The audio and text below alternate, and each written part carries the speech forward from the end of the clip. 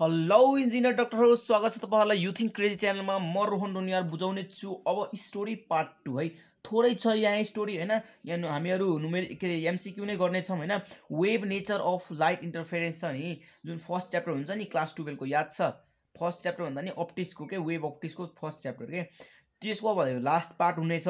त्यसपछि हामीले इन्टरफेरेन्स र डिफ्रेक्सनको बारेमा कुरा गर्छौं। त्यसपछि हाम्रो यो च्याप्टर फिनिश हुनेछ, ठीक छ? Okay, let's start. तपाईहरुले हाइजेन्स थ्योरीको बारेमा सुन्नुभयो होला। हाइजेन्स थ्योरीको बारेमा तपाईहरुले सुन्नुभयो होला। यसको मुख्य कुरा के हो, यहाँबाट क्वेशन के आउँछ, सबै कुरा विस्तारै पढ्छौं, ठीक छ? म तपाईहरुलाई यसको रुल्सहरु पनि बुझाइदिन्छु हैन। यसले के भन्न खोजेको थियो त्यो पनि बुझाइदिन्छु, ठीक छ? टेन्सन नलिनुस्। हामीले फर्स्ट पार्टमा के गरेको थियौं, न्यूटन्सको त्यो थ्योरी पढेको थियौं हैन। न्यूटन्सले के भनेर लाइटलाई घोषणा गरेको थियो भनेर। तर अब हाइजेन्स थ्योरीले के भनेर लाइटलाई के रे भनौं न, लाइटको थ्योरी दिएको छ। लेट्स स्टार्ट हैन। हाइजेन्सको कुरा के छ, हाइजेन्सले के गर्यो, हाइजेन्स थ्योरीले के गर्यो कि यसले लाइटलाई वेभ नेचर भनेर घोषणा गर्यो। वेभ नेचर भनेर घोषणा गर्यो, बुझ्नुभयो? तर न्यूटनले के भनिरहेको थियो अघिसम्म कि लाइट एउटा पार्टिकल हो भनेर हैन। तर यसले के भनिरहेको छ अहिले, वेभ हो भनेर। अनि हुन पनि हो, यसले धेरै कुरा प्रुफ पनि गर्यो हैन। यसले धेरै कुरा प्रुफ पनि गर्यो, ठीक छ? दुईटा भन्दा हामीसँग रिमेनिङ तीनटा फेनोमेनन थियो नि, के थियो तीनटा फेनोमेनन मलाई भन्नुस् त? इन्टरफेरेन्स, डिफ्र्याक्सन अनि एउटा पोलराइजेसन। यो तीनटा फेरेन्स वेभ नेचरबाट प्रुफ हुन्थ्यो हैन। वेभ नेचर अफ लाइटबाट प्रुफ हुन्थ्यो हैन।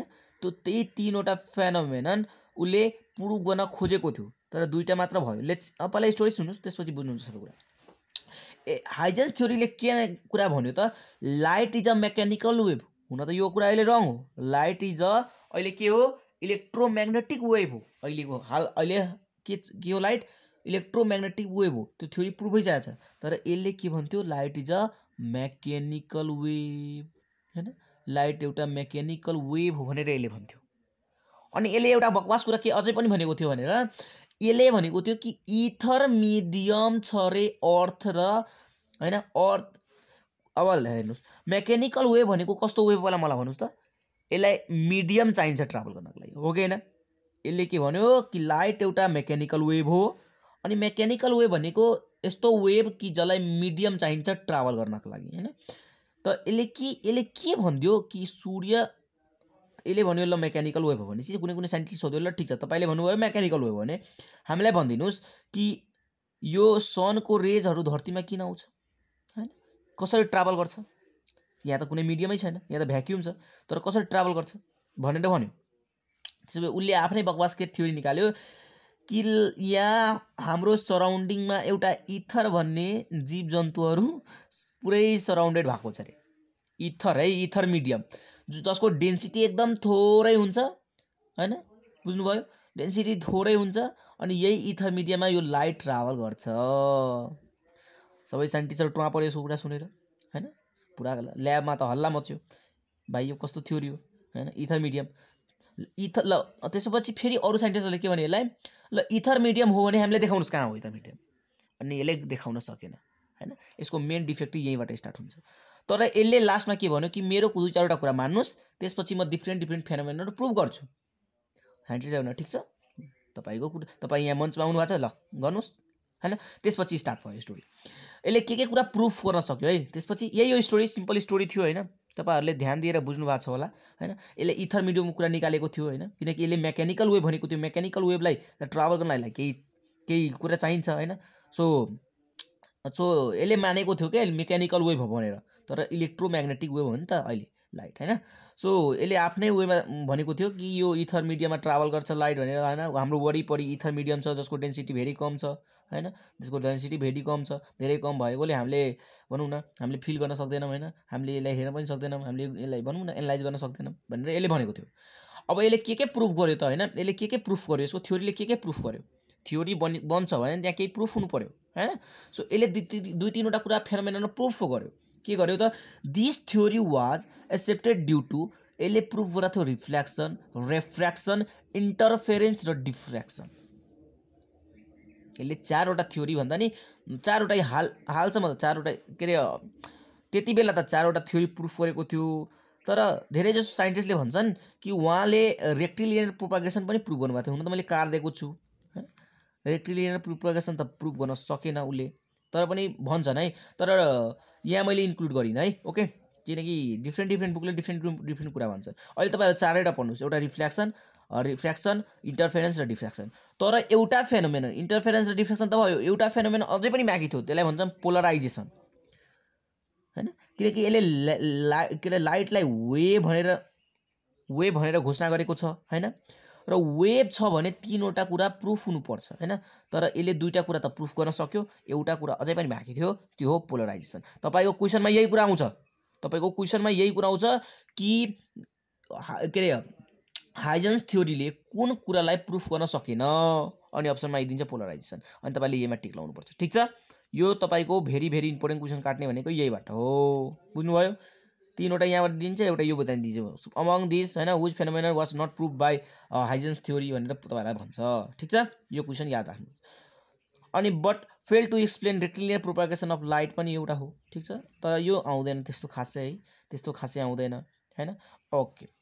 तर यो पोलराइजेसन याद गर्नु, पोलराइजेसनलाई उसले डिस्क्राइब गर्न सकेन। ठीक छ, किनकि पोलराइजेसनलाई डिस्क्राइब गर्नका लागि इलेक्ट्रोम्याग्नेटिक वेभ हुनु पर्यो लाइट हैन, इलेक्ट्रोम्याग्नेटिक वेभ हुनु पर्यो लाइट। तर यहाँ लाइटलाई उसले के मानिरहेछ, मेकानिकल वेभ मानिरहेछ, बुझ्नुभयो, लाइटलाई उसले मेकानिकल वेभ मानिरहेछ। ल त्यसपछि हाइजेन्सले केही 2-3वटा कुरा पनि एक्सप्लेन गरेको छ हैन, भनौँ न यसले केही कुरा खोज्न पनि, यसको थ्योरीले केही कुरा खोज्न पनि भनौँ न हेल्प गरेको छ हैन, के खोज्न। अहिले एमसीक्यू गराउँछु है, टेन्सन नलिनुस्, पहिला कुरा सुन्नुस् मेरो प्रपरली, त्यसपछि एमसीक्यू गर्न एकदम इजी हुन्छ। अनि यो च्याप्टरको लास्ट पार्ट नै यही हो। ठीक छ, यसपछिको क्वेशनहरु सोध्ने छैन, अब यसपछि हामी इन्टरफेरेन्स स्टार्ट गर्नेछौँ, डिफ्र्याक्सन स्टार्ट गर्नेछौँ। ठीक छ, okay. It helps us to find the position of the wave front. Wave फ्रन्टको कुरा मैले के भनेको थिएँ, वेभ फ्रन्ट के होला भन्नुस् मलाई, जसले वेभ फ्रन्टको बारेमा अब थाहा छ त्यसले हरेक कुरा यहाँ बुझ्छ। वेभ फ्रन्टको बारेमा मैले फर्स्टमै बुझाएको थिएँ, याद छ के भनेको थिएँ वेभ फ्रन्टको बारेमा। Wave front is a locus हैन, locus of a point moving in a same के हो, फेज। याद छ यो कुरा। अनि 3 टाइपको वेभ फ्रन्ट हुन्छ, त्यो पनि भनेको थिएँ मैले, याद छ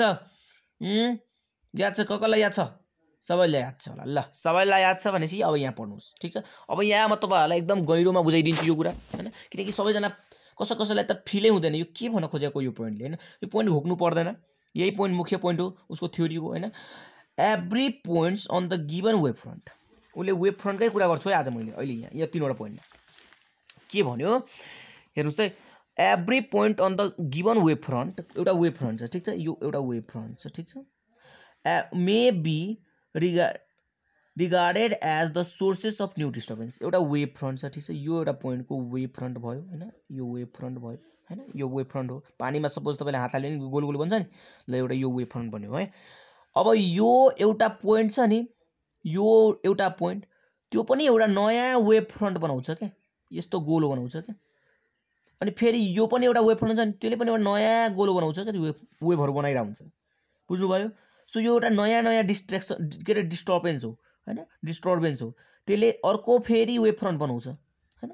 यो वेभ फ्रन्ट यहाँबाट स्टार्ट भयो, हुँदा यो डिस्टर्बले यसलाई डिस्टर्ब गर्यो, यसलाई डिस्टर्ब गर्यो, यसलाई डिस्टर्ब गर्यो, यसलाई यस्तै गरी नै यो चलिरा हुन्छ। ठीक छ, यो चलिरा हुन्छ जबसम्म यसको एनर्जी लस हुँदैन, तबसम्म यो बनिरा हुन्छ गोलो। तपाई एकचोटी कहीँ पोखरीतिर जानुस् अनि एउटा ढुङ्गा फालेर हेर्नुस्। ठीक छ, अनि पुरै वेभ फ्रन्टहरु आँखाले हेर्नुहुन्छ। ठीक छ, so every point on the given wave front, एउटा यो वेभ फ्रन्ट हो भनेर यसको एभ्री पोइन्टहरु, कुनै हरेक पोइन्टहरु एउटा नयाँ डिस्ट्र्याक्सन क्रिएट गरेर हुन्छ। ठीक छ, यसलाई भन्छ वेभलेट हैन, त्यसको अर्को नाम के हो, वेभलेट्सहरु बनाइरा हुन्छ। ठीक छ, ओके। त्यसैगरी the direction of the propagation of the wave is always perpendicular to the wave front हैन। जस्तै के भन्यो क्वेशनले कि यो वेभ फ्रन्टहरु हो भने हैन, यो अलवेज परपेन्डिकुलर हुन्छ रे, always perpendicular to the directions of the wave front. यहाँ हेर्नुस् त यो परपेन्डिकुलर छ कि छैन, यो परपेन्डिकुलर छ कि छैन, यो परपेन्डिकुलर छ कि छैन, यो परपेन्डिकुलर छ कि छैन, यो परपेन्डिकुलर छ कि छैन, ल हेर्नुस् अर्को पनि बनाउनुस्, यो पनि सबै परपेन्डिकुलर हुन्छ, सबै परपेन्डिकुलर हुन्छ। ल स्पेरिकल वेभ फ्रन्टमा भयो हैन। त्यसैगरी तपाईले अर्कोमा हेर्नुपर्छ, ल मैले यो थाहा छ इन्फिनिटीसम्म जान्छ भनेर भनेको थिएँ नि, ल यसको वेभ फ्रन्टहरु बनाउनुस् त। ल हेर्नुस् त यो पनि परपेन्डिकुलर छ कि छैन, परपेन्डिकुलर छ कि छैन, परपेन्डिकुलर हुन्छ के जहिले पनि। ठीक छ, यो पनि क्वेसनमा सोधिन्छ के हुन्छ भनेर, परपेन्डिकुलर हुन्छ भनेर। ठीक छ, परपेन्डिकुलर हुन्छ भनेर। वेभ फ्रन्ट्सहरू केमा हुन्छ, परपेन्डिकुलर हुन्छ। ओके, त्यसै गरी केही छैन के, चिल्न बस्नुहोस्, आरामले बुझ्नुहुन्छ, टेन्सन नलिनुहोस्। Every point on the wave front act as the sources of secondary disturbance, त्यो कुरा मैले यहाँ पनि भनिसकेँ, यहाँ पनि भनिदिएको छु, सेम कुरा हो, which is called wave front. तपाईँहरूलाई मैले भनिसकेको छु त्यही, होइन। हरेक पोइन्ट एउटा नयाँ डिस्टर्बेन्स छ, त्यसले आफ्नो वेभ फ्रन्टहरू क्रिएट गरेर हुन्छ। ठीक छ, त्यसलाई भन्छ वेभलेट्स। ठीक छ, त्यति धेरै गयो बुझ्नु पर्दैन। एउटा पोइन्ट अझै पनि थियो, होइन, एउटा पोइन्ट अझै पनि थियो, तर त्यस्तो काम लाग्दैन, तपाईँ टेन्सन नलिनुहोस्। म सर्टकटमा थ्योरी मात्र ल्याएको थिएँ, कथा यही फिनिस भयो। तपाईँहरूलाई जसलाई यो कथाहरू याद छ, दुईवटा कथा मैले सुनाएँ अहिलेसम्म, एउटा सुनाएँ न्युटन कथा, एउटा सुनाएँ योङ्स थ्योरी कथा, होइन, यो योङ्स थ्योरी रे के भन्छ त्यसलाई, हाइजेन्स थ्योरी कथा, होइन। त्यसपछि आउँछ योङ्स थ्योरी कथाहरू, होइन। त्यसपछि कथामै सबै कुरा भ्याउने हो क्या। यो च्याप्टर भनेको कथा नै हो। ठीक छ, यो च्याप्टर भनेको एउटा स्टोरी हो, एन्सियन्ट स्टोरी पनि भने हुन्छ। ठीक छ, अब हामी एमसीक्यू तिर जान्छ, तर स्टोरीमै सबै कुरा मैले भनिदिएको हुन्छु है। फेरि स्टोरीको मजा त लिने हो, तर स्टोरीमै म सबै कुरा भनिदिएको छु। Okay, some MCQ related to it गरौँ। The wave theory of light was given by, wave theory फर्स्टमा कसले दियो ल भन्नुहोस् त। न्युटनले त पार्टिकल थ्योरीहरू दिइरहेको थियो, तर वेभ थ्योरी दिने मान्छे फर्स्ट टाइम को हो, हाइजेन्स थ्योरी। भर्खर मैले पढाएँ नि, स्टोरी सुनाएको त्यसकै बारेमा हो, हाइजेन्स थ्योरी। ओके दाइ, यो मलाई थाहा थियो। ओके, थाहा थियो भने ठिक छ। ओके, क्वेसन नम्बर 2 हेरौँ। According to the Huygens theory, होइन, हाइजेन्स थ्योरीको रिलेटेड एउटा क्वेसन छ। According to the Huygens theory, a point on a wave front may be regarded as, मैले के भने, वेभ फ्रन्टमा कुनै पनि पोइन्टहरू के हुन्छ, नयाँ वेभलेट्सहरू क्रिएट गरेर हुन्छ, नयाँ वेभ फ्रन्टहरू बनाइरहेको हुन्छ। याद छ मैले भने नि, हरेक पोइन्टहरूले एउटा नयाँ डिस्ट्र्याक्सन क्रिएट गरेर हुन्छ, डिस्टर्बेन्स क्रिएट गरेर हुन्छ, होइन। ओके, यही कुरा हो। So a photon no, a electrons no, a neutrons no, a new sources of waves और a new sources of disturbance भने पनि हुन्छ। ठिक छ, सो यो कुरा याद राख्नुहोस् साथीहरू, यो कुरा याद राख्नुहोस्। ठिक छ, ल हाइजेन्स थ्योरीको बारेमा कथा जसले याद गर्छ नि यार, त्यसले जुन पनि क्वेसन सल्भ गर्छ क्या। धेरै त क्वेसन सोध्दैन, तर सोधिहाल्यो भने। ओके, त्यसै गरी तपाईँको बुकमा म्याथडहरू छन्, फोकल्सन म्याथडहरू छ, होइन, अझै माइकल्सन म्याथडहरू छ। त्यो खासै त्यस्तो इम्पोर्टेन्ट त छैन, त्यस्तो तपाईँहरूको कोर्सबाट आउट छ, होइन। त्यसैले नपढ्नुको कारण मेन हो, तिनीहरूले लाइटको भेलोसिटीहरू पत्ता लगायो, होइन, लाइटको स्पिड पत्ता लगायो, होइन। सो त्यो मेथडहरूले, फोकल्सन मेथडहरूले, होइन। सो तर क्वेसन आएको छ कि दुईवटा। ठिक छ, म त्यो क्वेसन मात्र गरिदिन्छु। तर एउटा कुरा याद गर्नुहोस्, first experiment in favour of wave theory, wave थ्योरीमा, यो वेभ थ्योरी आउनुभन्दा अगाडि फर्स्ट एक्सपेरिमेन्ट के भएको थियो वेभ थ्योरीको बेसिसमा, म भनिदिन्छु, फोकल्सन थ्योरी भएको थियो। कुन थ्योरी भएको थियो, फोकल्सन थ्योरी भएको थियो। फोकल्सनले के मेजर गर्यो, speed of light, velocity of light major गर्यो, वा स्पिड अफ लाइट भनिदिनुहोस्। ठिक छ, लाइटको गति पत्ता लगाएको हो यिनीहरूले। ठिक छ, फोकल्सनले फर्स्ट थ्योरी नै यही थियो वेभ थ्योरीको बेसिसमा। ठिक छ, फर्स्ट थ्योरी नै फोकल्सन थ्योरी थियो। ल यसको रिलेटेड क्वेसन गरौँ त। The first crucible experiment in favour of wave theory was given by फोकल्सन, साइन्टिस्टको नाम थियो। ठिक छ, उसकै नाममा नामकरण गरिदियो यो थ्योरीलाई। ठिक छ, फोकल्सन थ्योरी याद गर्नुहोस् है। ठिक छ, हाइजेन्सबर्गले त रुल दियो, थ्योरी दियो, होइन, तर त्यही थ्योरीको बेसिसमा फर्स्ट एक्सपेरिमेन्ट गरेको फोकल्सनले हो। ठिक छ, क्लियर अन्डरस्ट्यान्डिङ हुनु पर्यो। त्यसैले दुईवटा क्वेसन ल्याइदिएको छु यसको रिलेटेड। हेर्नुहोस् त, the first crucible experiment in the favour of the wave theory is related to determination of the velocity of the light in denser or rare medium and rare medium. यो बुझ्नुभयो, यो तिनवटा होइन। ठिक छ, यो तिनवटा होइन, किनकि यसले फोकल्सनले यही त निकाल्यो नि, मैले भने नि, भेलोसिटी अफ लाइट निकाल्यो डेन्सर एन्ड रेयर मिडियममा, होइन। ठिक छ, ठिक छ, अगाडि बढौँ। ल म अगाडि बढ्छु। The nature of light is, the nature of light is, मैले भनिसकेँ, लाइट भनेको के कस्तो नेचर हुन्छ अरे, डुबल नेचर हुन्छ, डल नेचर कि यस्तो हुन्छ क्या। लाइट पार्टिकल नेचर पनि सो गर्छ अनि वेभ नेचर पनि सो गर्छ। दुवै एकचोटि पनि कहिले कहिले गर्छ अनि दुवै एकचोटि गर्न पनि सक्दैन, होइन। त्यसैले यसलाई डुबल नेचर भन्यो। ठिक छ, डुबल नेचरको अर्थ बुझ्नु भएको छ नि, मैले फर्स्ट पार्टमा बुझाएको थिएँ। सो कर्पस्कल हो लाइटको थ्योरी, के अरे नेचर अफ लाइट कर्पस्कल हो, होइन, वेभ हो, होइन, दुवै एकचोटिमै हो, दुवै एकचोटिमै हो। कर्पस्कल भनेको पार्टिकल, क्या पार्टिकल हो कि वेभ हो, यो पार्टिकल हो, लाइटको नेचर मात्र पार्टिकल मात्र हो कि वेभ पनि हो, दुवै हो, होइन। सो दुवै कहाँ छ त्यो पनि हेर्ने। कर्पस्कल्स and wave at the same time, दुवै एकैचोटि आउँछ, दुवै, होइन, पार्टिकल नेचर पनि वेभ नेचर पनि एकैचोटि आउँछ। लाइटले देखाउँछ, देखाउँदैन, होइन, देखाउन पनि सक्छ, देखाउन पनि सक्दैन। So our best answer is this, कर्पस्कल at same time and wave at same other time. बुझ्नुभयो? यो हाम्रो बेस्ट एन्सर भयो। देखाउन नै सक्छ, देखाउन नै सक्दैन हैन, एकैचोटि। ठिक छ? So this is our perfect answer. याद गर्नुहोस् है, याद गर्नुहोस्, तपाईँको किताबबाटको एन्सर हो, क्वेसन हो। Okay, question number 6, maybe this is the last question, maybe the this is last question हैन। अब तपाईँहरूको नेक्स्ट च्याप्टर स्टार्ट हुन्छ, जसलाई भन्छ इन्टरफेरेन्स। बहुत रमाइलो टपिक छ, त्यहीँबाट क्वेसन मोस्टली आउँछ। इन्टरफेरेन्स र डिफ्र्याक्सनबाट मोस्टली क्वेसनहरू आउँछ यो च्याप्टरबाट। ठिक छ? Light has wave nature because the light travels in a straight line. यो हो मेन रिजन। लाइटको वेभ नेचर हुनुको कारण मैले भनेको थिएँ नि, तीनवटा कुरा हो। एउटा इन्टरफेरेन्स हो, एउटा डिफ्र्याक्सन हो, अनि एउटा पोलराइजेसन हो। याद छ? यो तीनटा कुरा मेन हो हैन। सो ल हेरौँ, मैले हुन त यस्तो क्वेसन गराइसकेको छु। Light emits phenomenon of refraction चाहे रिफ्र्याक्सन, यो हुन होइन।